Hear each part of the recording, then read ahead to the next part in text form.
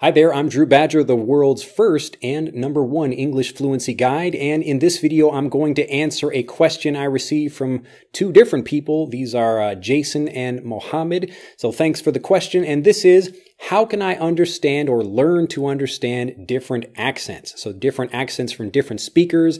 Not only in America are there different accents depending on where you live, like the North or the South or the East or the West or the Midwest.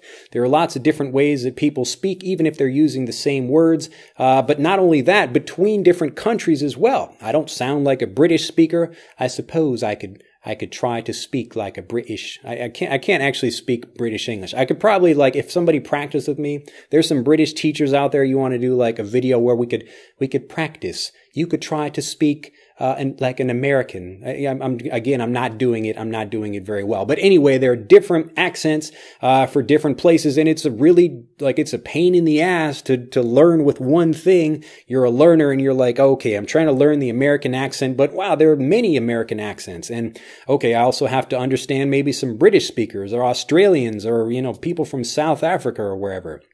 And even beyond that, all the non-native speakers, because there are now more non-native speakers than native speakers of the English language, and they're also difficult to understand. So really, it can be quite confusing. So here's how you do it. Here's how you solve this problem.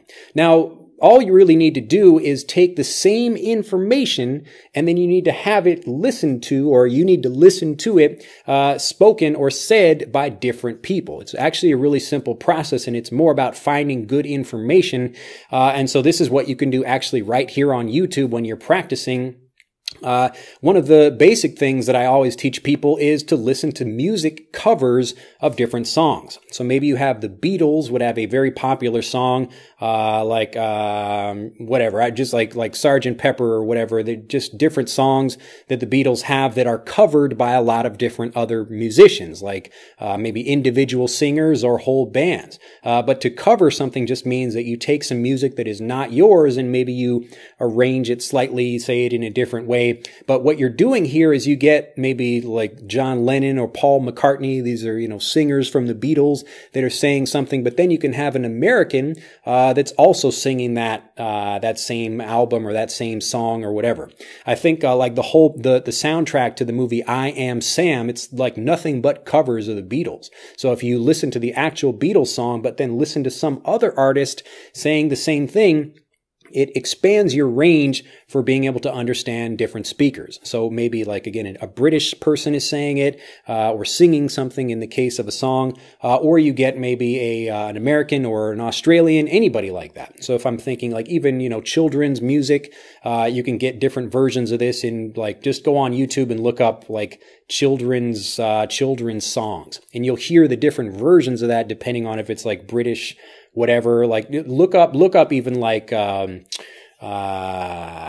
Five Little Monkeys Jumping on the Bed. So I do like a song like this for my daughter. Maybe she'll watch some videos on YouTube that are singing a song, but there are many different versions of that. So people will sing, whatever different versions of that, and she can hear the different intonations, the different accents, all these things just by listening to the same thing in different ways. And this is exactly why we do this in Master English Conversation in the Fluency course, when people can listen to the one thing, like the one story or maybe like a couple of phrases, and then hear a bunch of different people from different parts of the world saying those things, because you're getting listening practice.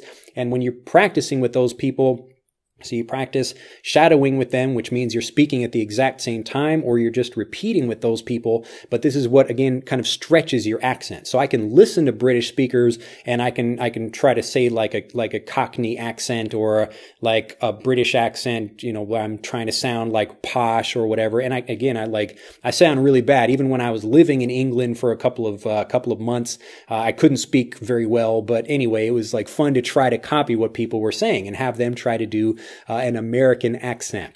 Anyway, if you're listening to people doing these things, it's really easy. So music covers is one way to do it. Another is looking for maybe quotes by, like, famous quotes. So you look right up on YouTube for famous quotes by somebody, or a famous speech, or a famous play, or a famous again, anything that would be spoken by a number of people. So it could be a famous story, a famous song, anything like that. But again, you're looking for different versions of that thing spoken by different people. And also, if you can, people from different countries. So America, Britain, Canada, Australia, any English-speaking country, or anybody really around the world that's saying that particular thing. So this is how you do it. This is how you develop the habit of doing it. You don't just listen to one person, like don't just listen to me say something. You got to get lots of different people, just the same way a native speaker does. And over time, not only listening, but you try to repeat what they say. So it's not just listening. You have to say it back. You have to repeat it along with people,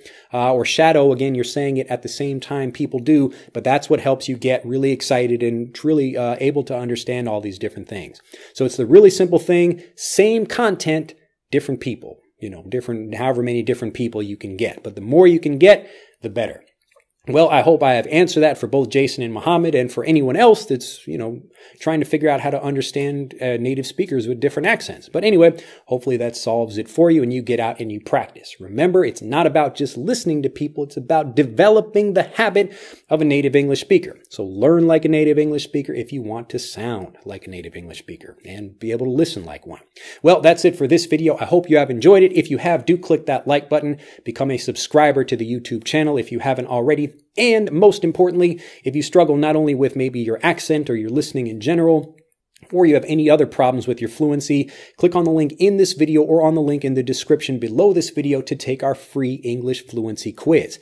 It will help you focus on exactly what you need to improve in order to become a confident, fluent speaker. And I look forward to seeing you as you take that quiz. Have a fantastic day. Click on the link to take that quiz, and I will see you in the next video. Bye-bye.